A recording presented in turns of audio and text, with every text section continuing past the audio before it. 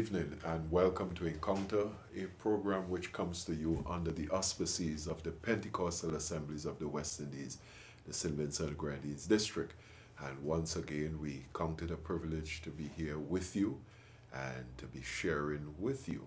And we trust that you would stay with us because we do have an interesting program for you this evening. Now, we give God thanks for his goodness. The Bible says in everything we must give God thanks. And so as you think of it, we understand the climate we are in at this point in time. I believe it was, Bishop, maybe around August, September, thereabout, we were boasting we had immunity towards the coronavirus. We didn't have a problem, but now we are seeing spikes of it. And we want to say to people, we have to be real here.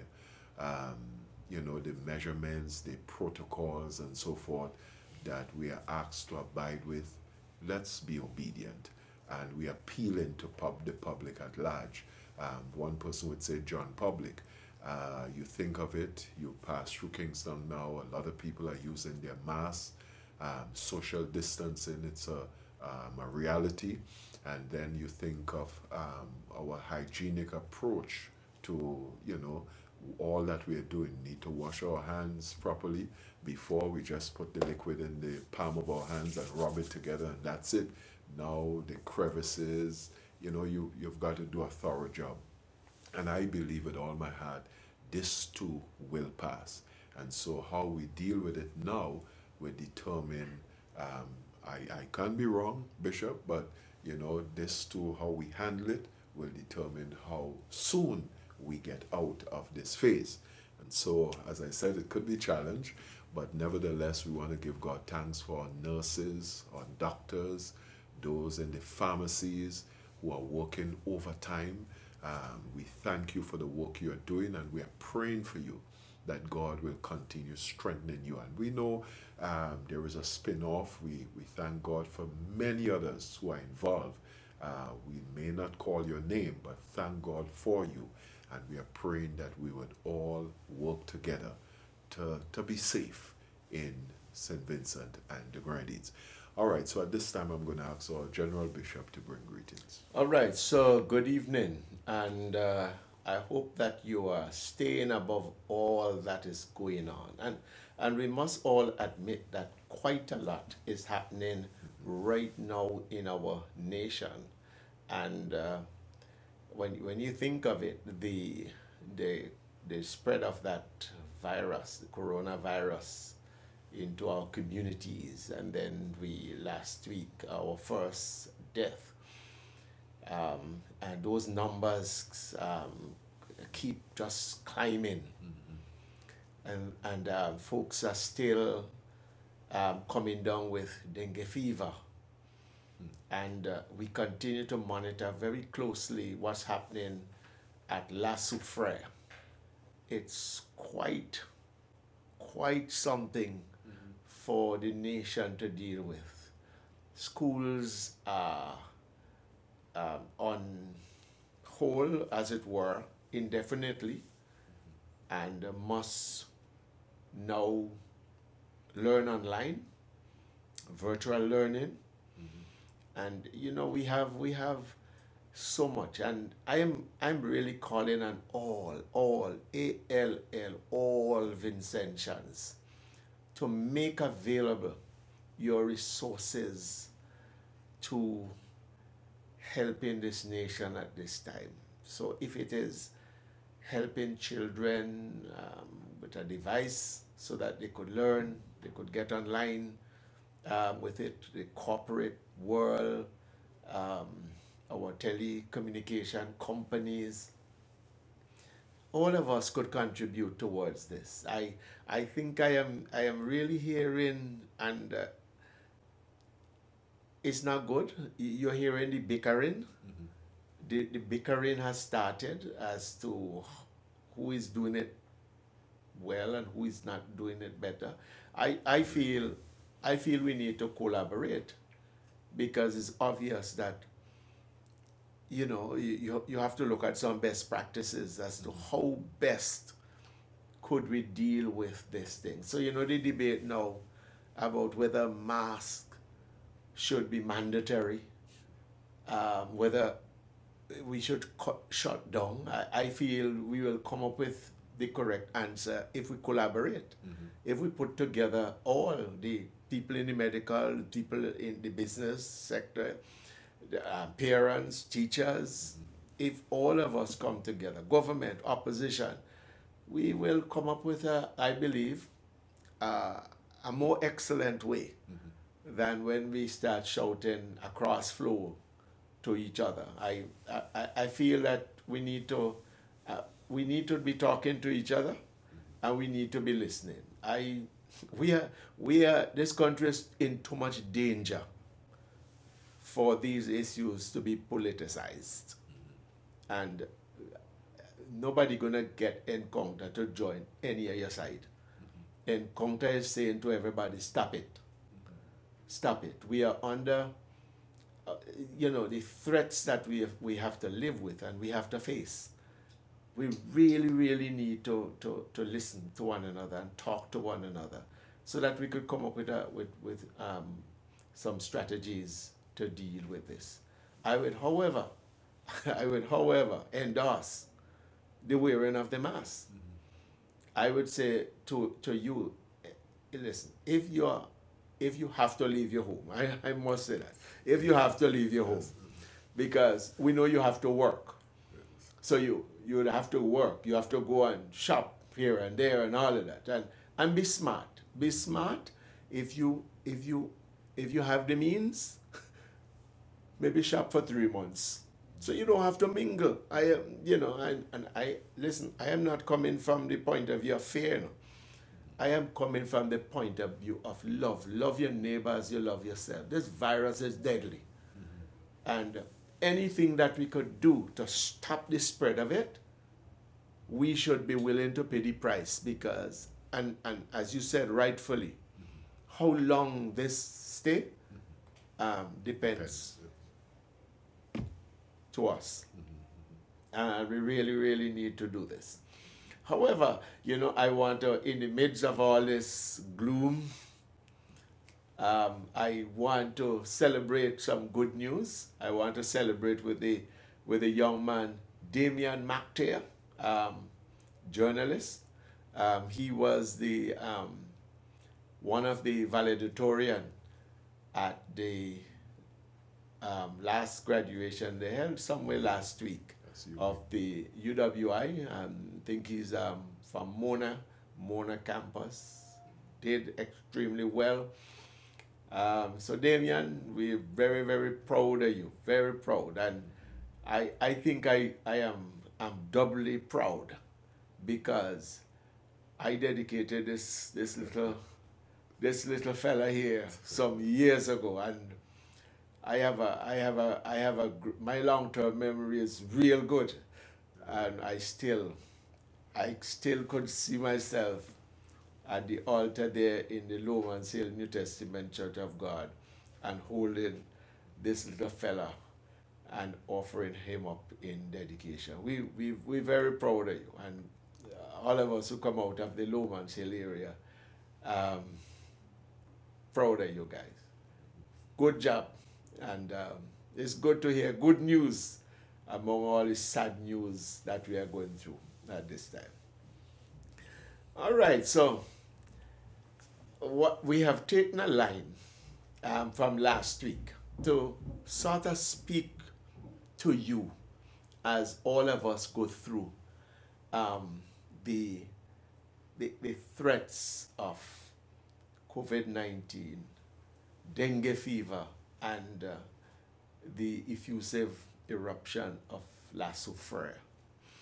And we want to speak to your emotional health, because that's very, very important. And we are looking at your COVID-19 and La Soufrière anxieties, worries, fears, depression, some people maybe, and your stress. And last week, we start looking at your COVID-19 and Lasso Frere anxieties. And life, life sometimes throw you some we normally see some curveball, some skidders that you just can't play. And I just could imagine, the people in the red zone of our island, and you have to go to sleep every night. And last week you must have seen those pictures that were posted by Nemo with the volcano glowing. And the scientists did say that as the dome grows, we are not seeing it glowing because it's too low. But as the thing gets closer to the surface, on a very clear night, you're going to see the glow. And I am certain there are a number of persons who are very, very anxious. Now, there is normal anxiety, but when our stress, and we could look at anxiety in this regard as internalized stress. It is stress that we have directed on the inside, and the fact that we have no control. We feel we're in a situation that, listen, we are out. How do we control this? A microscopic virus that is spreading rapidly across the island. The magma and lava is still emitting from our volcano. Mosquitoes are still plaguing some of us. And so we that level of control that we normally have, we do not have it. But when that level of stress is internalized, it is not easily detected. But eventually it will manifest itself in our body physically. And so the mind, you will see that your mind will spin, meaning for some people you can't concentrate, you can't focus. The mind looking like it's spinning. And the spinning mind, and then the racing heart, your palms will sweat. You will breathe heavily. And then your tightening stomach. People say, butterfly down there. These are all signals that we are not handling our stress level correctly. But there's a word in the Bible. There's a good antidote for your stress. It's in the book of 1 Peter 5 and 7 in the New International Version says, cast all your anxiety on him because he cares for you. He cares for you. What a wonderful promise in the Word of God. The Bible acknowledges that we'll get anxious. There are some threats out there. And to some people, the threat is overwhelming them. The Bible says, cast it. Don't internalize it anymore. Cast it on Jesus. All right, so Bishop? Yes. No, why I'm smiling, because even when you talk about the attack that we'll have, is a similar thing I've been looking at, because it's really an unnerving and uneasy time for anyone. I mean, Saturday, when I got the call, it was like something is going on, something is happening with La Soufri. So, you sit there and you say, okay, spike in COVID, La Soufri now, and you could imagine what people are going through, Yes. especially those living close by, Yes. But we're told, based on the statistics, America has something like 40 million people who experience anxiety, and we're not talking about just the because we can categorize it. Right. Every day sometimes you go through some things and you experience it, but it's dealt with. But one person put it like this, something like, over a 6-month period of time, there are some people, they are going through this, and it's not healthy for them, so we understand that. But the point is, when you look at the Psalms, yes, that 1 Peter 5:7, we need to cast our cares upon him. And that is something we need to do all the time, because there are so many things in this world and in this life can create anxiety. Yes. Even though as preachers and believers, we try to display an attitude, or we try to look as though nothing can bother us. But there are times you get there, but we don't allow it to prolong. But you think of David, and it, to me, was really an anxious moment for him when he had to flee from Saul. Right. You think of it, you're so faithful to this guy. And if Saul had gotten him, if Saul had gotten to a point where, David was in front of him, he would have killed David. And so David ran, and he ran from this guy. The Bible tells us with Daniel, when Daniel saw the vision and what was going to happen, Daniel fainted, he collapsed, And so anxiety is something that we know about, It's not that we are oblivious or anything about it. But Matthew 11 and verse 28, it tells us, Jesus tells us to come to him with our burdens. If you are weary, oh my, you can't help but, you think of it, you're weary, come to him, Then you have Matthew 6, 25 to 26. And in these verses, Jesus seemed to indicate Christians really, we worry about a lot of things in life. And the next time we would talk about that, worries. But the point about it is, God is in control. I like the Psalms 46, where the psalmist said, he's our refuge and our strength.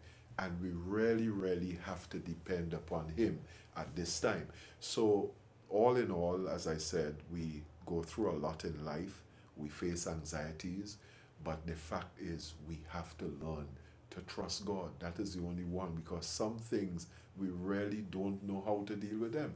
How do you stop the La Soufri? How do you, what to do? Is there something we can do, puncture it, drill a hole in the earth and everything? How do you deal with that?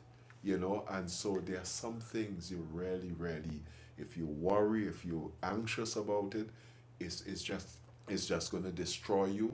It's going to, in some persons would say it would kill you, and nothing would change. So we have to really put our trust and our confidence in God.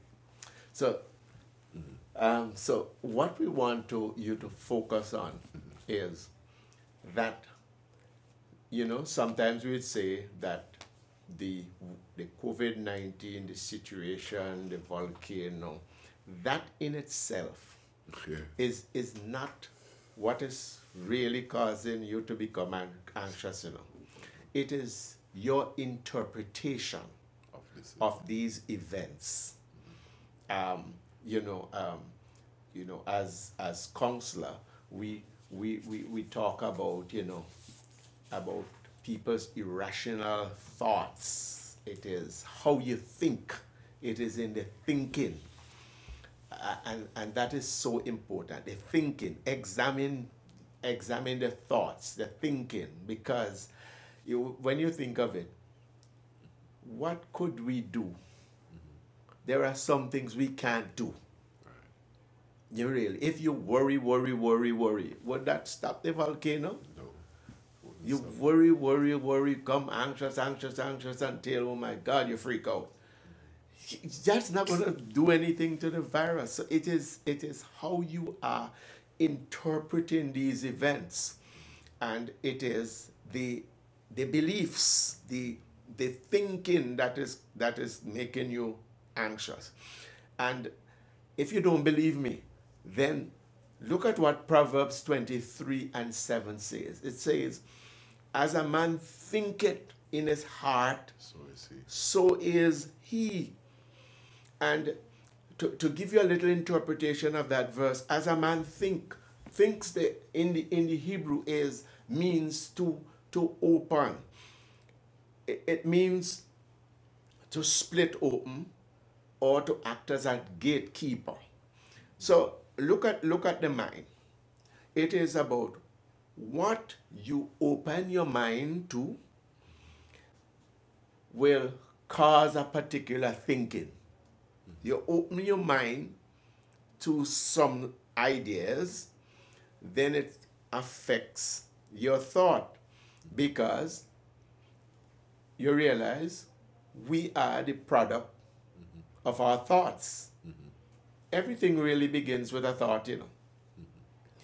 It is the things that we believe will control us, you know. Not necessarily things that are true. If we believe a lie to be true, it controls you. And I would ask us at this time, be careful what you're putting into your mind. Now, part of some people's anxiety is information overload. And it's because we have WhatsApp and all of this quick means of communication, people just, somebody go down in the volcano, and I don't know why you will want to go down into that volcano there. I really don't know. And I don't want to see the pictures of those who go down there. When we in the media post their pictures, what we are endorsing their silliness. We have enough picture from the scientists there. And avoid information overload. Sometimes you gotta shut down the WhatsApp and shut down them things. They're making you anxious. Right. But let me just ask. Let's put something in here. Now I understand the interpretation is the problem. Now a lot of folks, their reference point is what happened in 1979, right, when this thing blew, and the amount of lives were in jeopardy. The movements and what they went through. Then you are watching news channels and you see what is happening in America because of COVID. You get this, it's almost like a death sentence. Right. People saw it. So, looking at, listening to what you're saying, people are seeing these things, hearing these things, and as a result of that, that is creating a measure of anxiety within them. Right. So, as you look at how as you see it, it informs your mind. Right. And then you're forming beliefs. People start believing that we're going to die. Right. They start saying, in no way, this thing is going to erupt. We're going to die, we're going to lose our houses, we're going to lose our animals, we're going to lose... You see how far we gone there now? Yes, yes. You get it? If I step out of my house, I would do the... Listen, I'm going to get COVID, I'm going to do that. No. No. As you think, as you open your mind, the way you start interpreting the news that you hear, for some people can take it positively to say, well, this virus is dangerous. And if it is dangerous, then I need to take certain precaution. Exactly. That is very rational. But then, if I start now getting freeze up and become so fearful that, listen, I'm not going to work. I done with work. You understand? I start, if I see another human being, I run. Then, that kind of thing, I am becoming a little irrational. And that is going to just accentuate and feed in to my anxiety. Because it is the same thing. It is like the same wind that carries a ship to Beckwith can bring a ship to St. Vincent. It is the way the sails are positioned. It is the same way they're thinking. This is the power of the thinking, how people are going to interpret the information that they are getting. If you interpret it in a negative way, boy, it's going to really, and you know, sometimes the thought could become a self-fulfilling prophecy.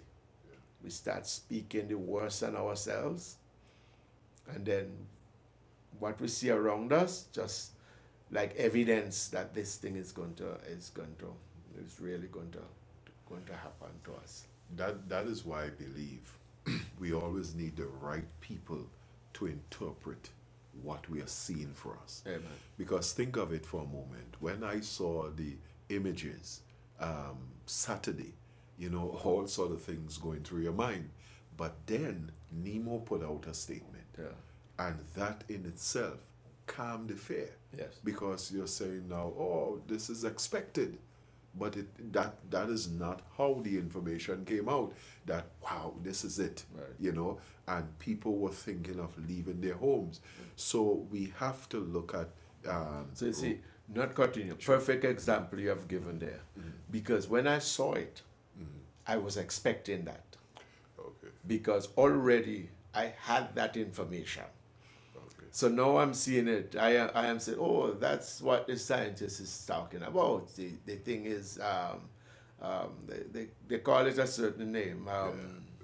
Glow. Fluorescent. Yeah, fluorescent, yes. Fluorescent. Fluorescent, yes. So it's down in there. It looked dark during the day, but it is really, it will glow. Eventually, it will glow, and the people around the volcano, Chateaubriand, Rosal, and all of that on a clear night will see. So when I see those pictures, it didn't move my anxiety level no further than where it is, because my thinking is a perfect example. It is same picture that we saw, that people became anxious, and I didn't get anxious. Right. It's all in how we interpret the COVID-19 and the threats and the spread and the volcano and so on. Well, time is good. time is gone, and you know. But I want to leave you with Philippians 4. He said, "Do not be anxious about anything." Read it, because we are out of time. But in every situation, by prayer and petition, with thanksgiving, present your request to God. Our request to God is, God, you got to help us with this virus. Yeah. God, you got to cause La Soufrière not to erupt violently. You know? And the Bible says, when you have that, and the peace of God, amen, which passeth all understanding, God will umpire your heart and your mind. And look at again the key, and your mind. That our mind be covered by the peace of God, because it is from our minds will flow anxiety or faith or trust. Well, thank God. Yes, sir. Well, we thank you for viewing, and we trust that something we have said here today would have blessed your heart, minister to you. And once again, we say this is a time. If you're a backslider, you don't know Jesus Christ, or you don't know Jesus Christ as your Lord and Savior, now is the time to repent and allow Jesus to be Lord and Master of your life. So on behalf of our General Bishop and myself, Stephen Olivier, do have a great evening. God bless you. Amen.